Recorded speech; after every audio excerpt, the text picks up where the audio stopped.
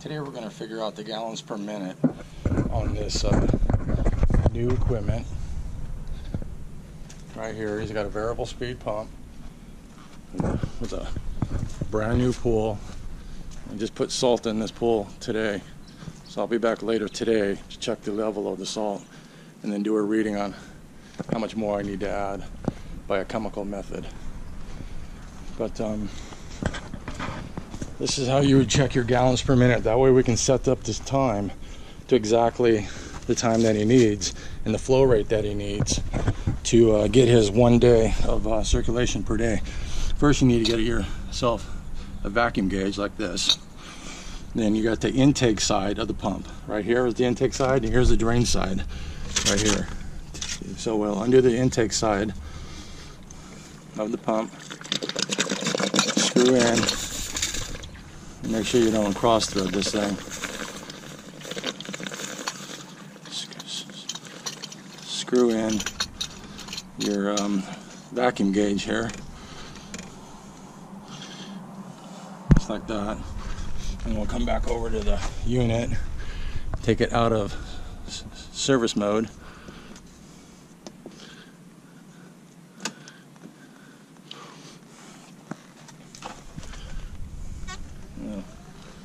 Prime up here real quick, and then it'll drop back down to the speed that I set it to. The speed that I set it to was 2350. That way I can go by the curve of the pump and find out how many gallons per minute we're actually flowing through this. So let it prime up here, and then it'll drop back down to the speed that we want, 2350. And then we'll get an accurate vacuum reading. You can see right now, the pressure is up high too, but the normal pressure is around 20. But we're going to probably be lower than that now because they added a 2800 RPM and I dropped it down to 2350. So here we go, dropping it down to 2350. See, now we're only about 15 PSI coming out of the filter. And we're around, say 4 PSI, 3 or 4 PSI, I mean not PSI, but vacuum of on the pump. Okay, so we got about say 4 there and 15 here. And now let's put it back into service mode. Okay, back, take this back out again here.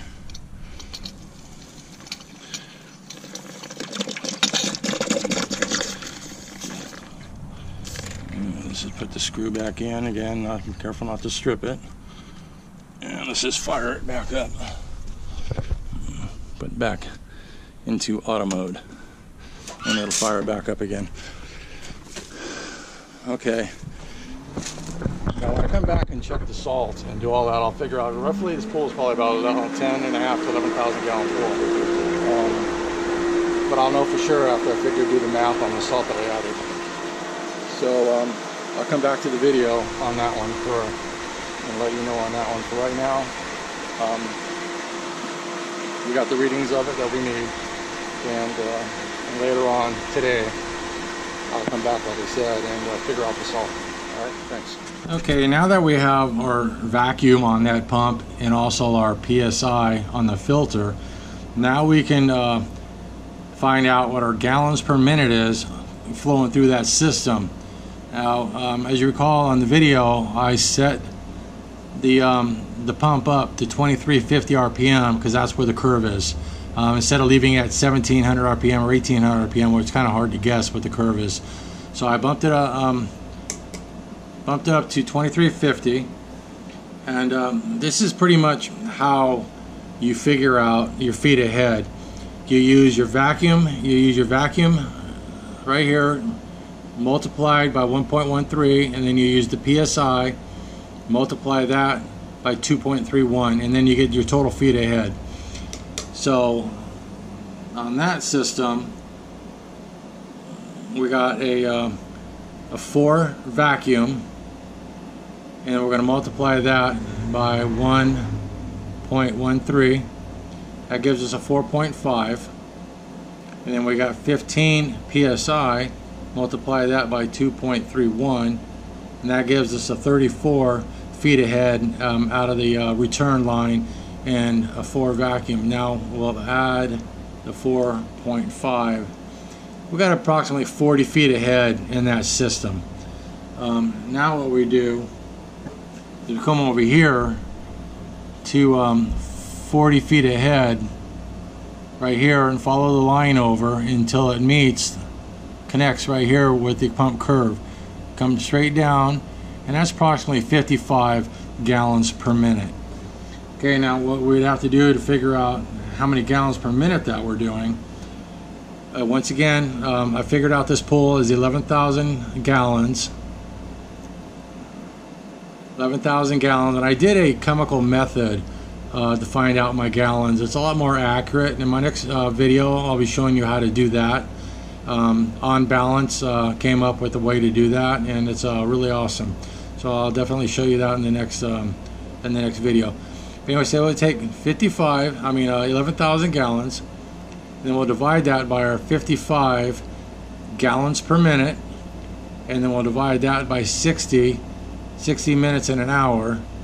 Gives us basically 3.3 hours that we have to run that pool for a 1 turnover. Now I would run it at 4 hours. I wouldn't run it at 3 point, obviously, or 3 or 3.5 or whatever. I'd run it at 4, and then go from there. And usually the pools that I set are doing really well. And as long as, you know, it's going to save people a lot of money. Because your average pool, say a 2 horsepower pump, if you do the math on that pump is going to cost 8-hour run time a day. That pump is going to cost about $185 a month, and that's just at 33 cents. So that's a lot of money, and so, you know, the customers will really appreciate saving them a lot of money, and the people that look at this that own pools, and you'll definitely be saving thousands of dollars a year by doing it this way. So don't forget, give me a thumbs up if you like the video. Please share the video, and comment below. Please leave comments below. I'd appreciate a little bit of some comments so I can answer some comments. Haven't gotten any comments yet on any of my videos. So, but anyways, thank you very much, and you guys have a good day. All right, bye.